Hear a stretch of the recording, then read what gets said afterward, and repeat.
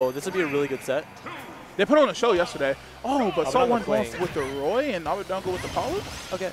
Actually, Salt One did play Roy in the Grand Final set. I think he almost reversed 3-0'd him with Roy. Okay. I haven't seen Abadango's Palutena in this matchup. Yesterday he went Palu a good bit of like he went Palu and Inkling a really good fit. It's just depending on the matchup. Yeah. He probably knew that from yesterday's grands Roy is gonna come out, and this is definitely a better matchup for Palu than Inkling. Yeah. Inkling can definitely get in there. Inkling can definitely edge guard him, but Palu's nairs and all that, Roy can't. It's hard for Roy to deal with. Yeah. And as you see right now, Palu's in the lead right here. But Roy's so explosive. Ooh, see if that was Crom. I hate. I wish my sword did that. Yeah. I'm just saying, but. Really close to percent right now. He's doing a really good job avoiding that side B. Getting that down, so trying to get the check chase. Rolling out, though, in that situation is pretty tough to cover. Oh, I'm trying to catch the get up. Trying to get the back. He's getting all soft hits right now. Not what you want to see from Roy. Oh, yeah, man. But, that's Dash taking that right there. Meaty hit. So 126, he has to watch out for the back airs. Abadango just kind of putting it out there, like, hey, don't get caught slipping. Looking for this extra percent right here. And Roy is such a explosive character. Roy is such a I think he's really good. He's definitely got the big boost in his game. His combo game is crazy. His kill power is crazy. Even off of his soft hits, he can get combos into it. Right. So it's something you got to watch out for. That was solid tech chase. That was a really solid tech chase. One thing I don't see a lot of Roy's do. That I cover it myself a lot. You have to you can jab block with the first hit of Dancing Blade or whatever he calls his. It's like burning something. But you can tech chase with you can jab block with the first one like he did. Get a down tilt, get the jab block, get another down tilt, keep pushing across the stage pretty much. But he's doing a really good job keeping his stock right here, and really hasn't been touched since he took the first stock off. He's got a pretty good chance of just completely going up on a 2-stock lead here. Oh yeah. He's got to hold on to the stock. He's at 160. Abadango, like pretty much any hit from Abadango, especially at this ledge. Yeah. And Abadango's he's doing a good job. He's getting hits.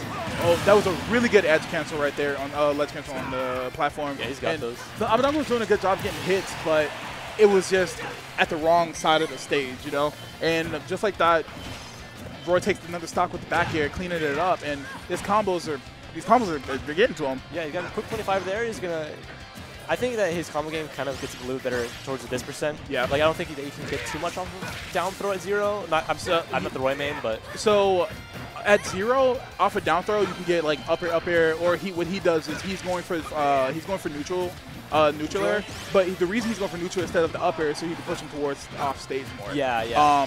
In a situation against other characters other than Palu, then I would say go for it. But in a situation since Palu is she has as good a recovery as she does, I would like to see him get more of the down throw up air combo strings, because you can down throw up air, fastball up air and get at least 2 of them, and that's a quick 27% versus just a down throw nair pushing off to the side and not being able to get an edge guard on him. But he's still doing an excellent job right here. That dancing play almost sneaking in there, taking it.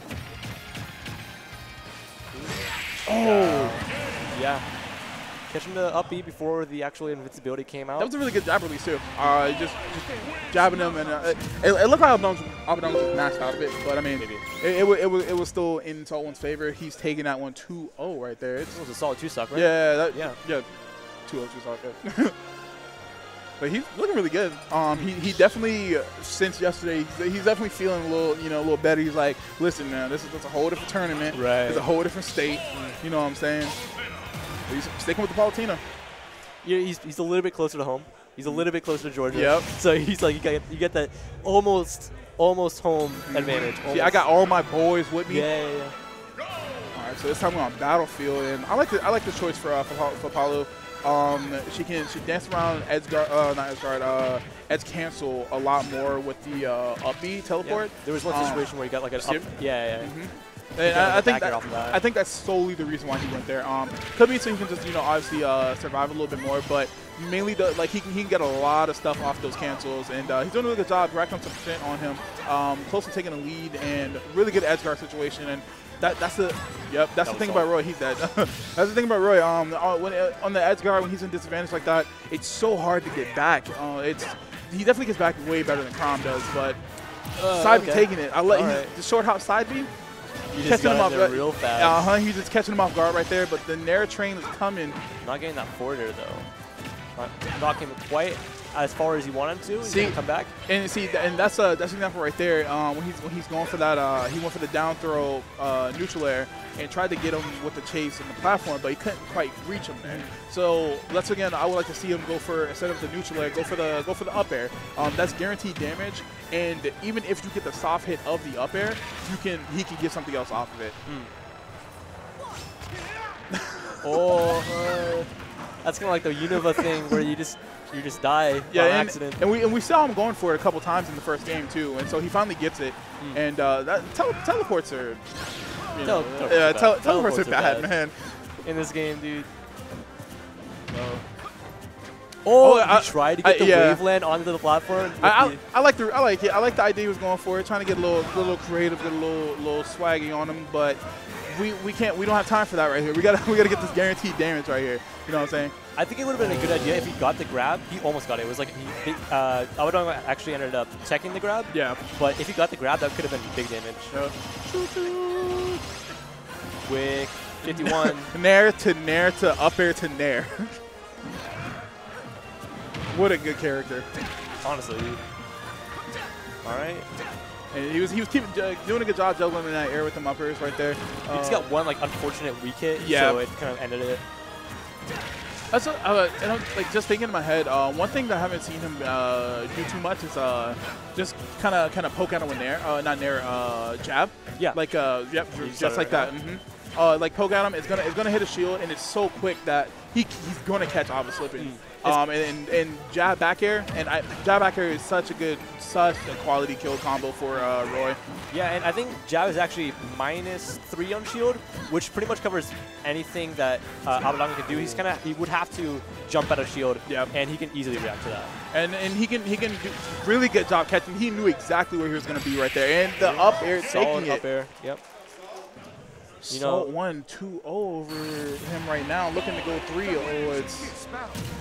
Yeah, but we saw this before. We saw, I think it was Sue reverse 3-0. Yeah, we were seeing a lot of these situations today. The Japanese mentality is just so good. You don't want to, you can't. You literally cannot count Abadango out. I think they're secretly, we're going to England? Yeah, going back to England. Cool. I think they're doing it on purpose, man. Maybe so he can get the 110% download on him.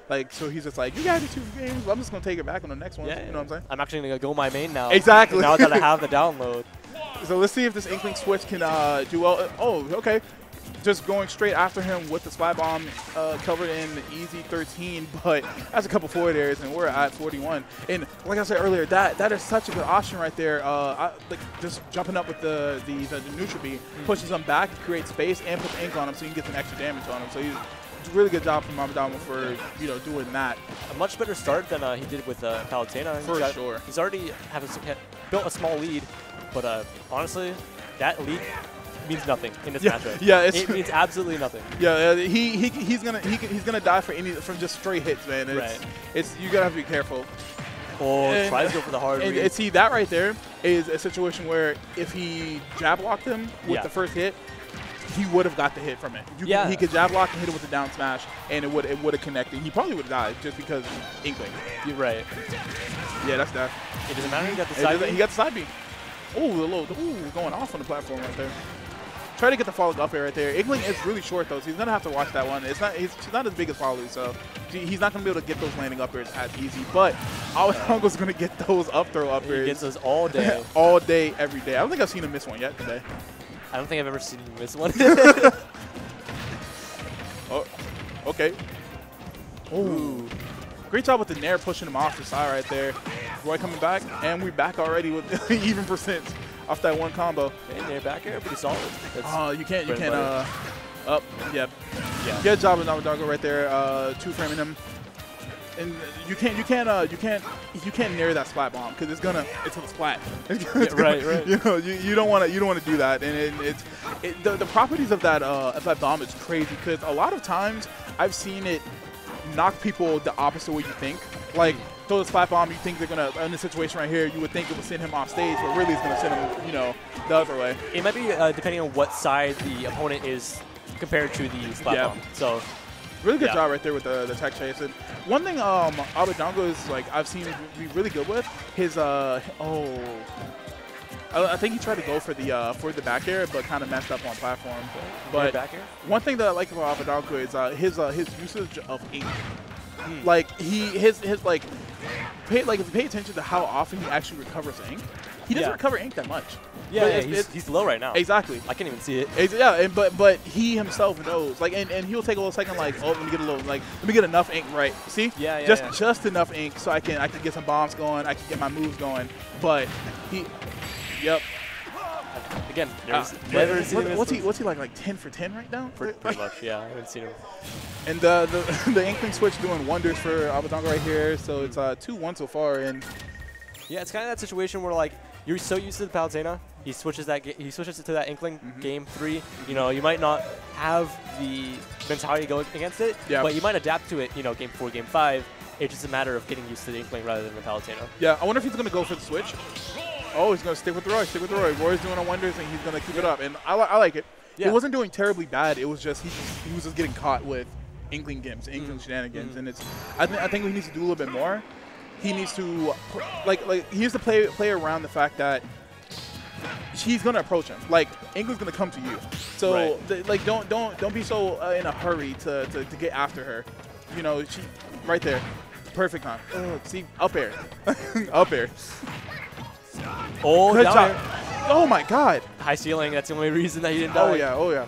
But really good percent right now. 89 on Abadango. Yeah, I mean, even though that they didn't kill him, he'll take that damage every day. Oh, every day of the week free. Okay, try to go for the jump read. Yeah, it was a little cheeky. It would have been cool if he went for a back air. Yeah. That would have been really dope setup. Back air, sticking out. A little early, and that move, and it's safe for him to do it too, because it has no in lag at all. So him doing that neutral B on the side isn't hurting him at all. It's just possibly benefiting him. Right. So it's really good job awareness on that, and you know, trying to take it.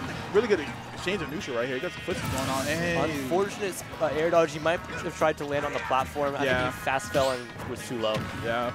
But I mean, 112 on Inkling. It's not out. It's not over yet. It's not.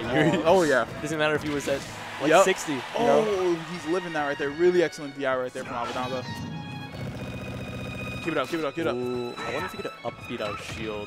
It was so the reason Abadango does that is because it locks you in your shield. Oh, does it? Okay. Yeah. So he just could not do anything out of that until Abadango stops it himself. Okay. So that's why it's such a good option. Good up tilt. That's why it's such a good option right there. It gets him off him, and other stream popping off right now. All right. It's P versus Osiris on other stream. I got you. Anyways, back to this match. Yeah. See, and again right there, and there's not much he can do. But he tried to walk away from it, like when he realized what was going on, but it was too late. It reaches too far and it pushes you back so much. And again, really good tech chase right there. And again, the usage of his ink right here. Like he's not even like keeping full ink. He's got about half. Like he's like, look, you can't really even skate it right there. It's, you know what I'm saying? But like he'll knock you away when he needs to, and just like, well, let me get a little something real quick. And good job catching that air dodge in. He just knows what he's gonna do. Abadango's gonna do. And good read. He got like a few solid reads in a row. Yeah. But it was unfortunate that he didn't quite kill. But he's definitely at kill percent now. Oh yeah, it's back to even though. Yeah. Like someone doing a really good job bringing it back is despite the SD. People not beat Osiris, I think. Let's go people. Let's go Peanut. And good job with the dash attack, taking it. Searching for that back air, not quite going to get it. Someone just can't give him that kill move if he wants to keep this lead. He's doing a really good job with the Nair train.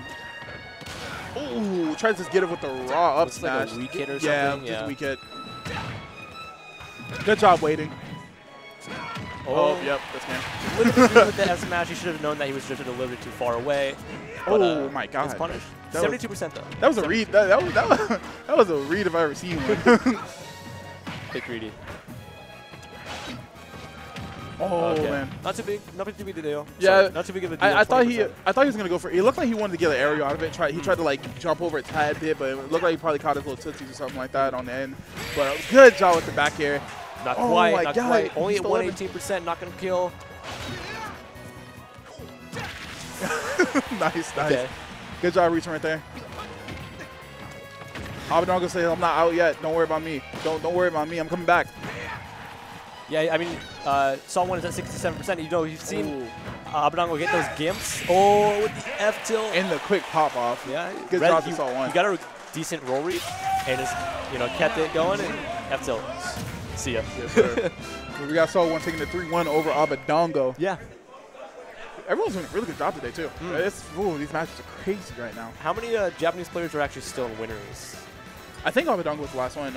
It was I think Kameme. Oh, it's Su? So it was Kameme, Abadango, and Su. Su still needs to play Sunito, and he's still in winners.